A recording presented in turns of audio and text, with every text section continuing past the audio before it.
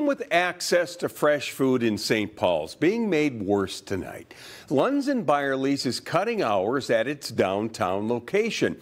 And now people who live there are wondering how far they'll have to go to get groceries. Ben Henry joins us live from St. Paul. And Ben, providers are now considering their own plans to help those living downtown.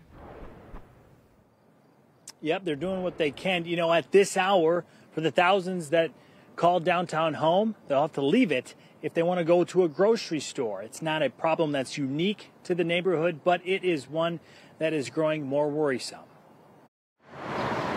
When Lunds Byerlys came to town, those who called downtown St. Paul home welcomed the grocery store with open arms. I've always liked the store. I'm glad they finally got a store downtown. They needed one for years. I really love this place. That's why news of it opening later and closing earlier isn't sitting well. I feel like it's a place that really brings the community together, so it's very sad to see that the hours are being cut. Is it tough to find fresh food downtown? Hell yeah. Okay. In a statement, the Minnesota-based grocery chain said to continue to keep its tradition of clean, well-maintained, and safe stores for shoppers and workers, the downtown St. Paul location will soon open at 10 in the morning and close at 7. 10 in the morning is kind of rough. Right now, daily hours are 7 a.m.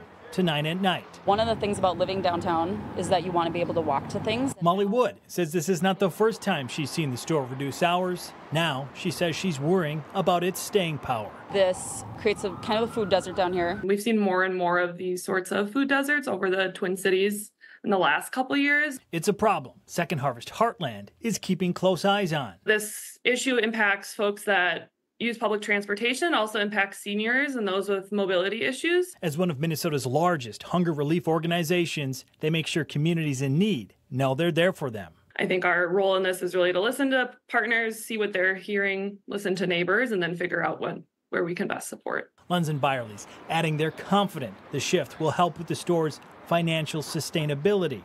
Neighbors hoping that's true. It should be really interesting to see in the next few years what happens.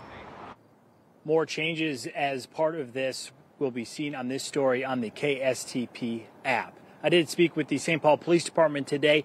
They have had an officer inside the store for years from open to close, something they say they will continue to do with these changes. Those new hours kick in on Monday. Live in St. Paul, Ben Henry, 5 Eyewitness News.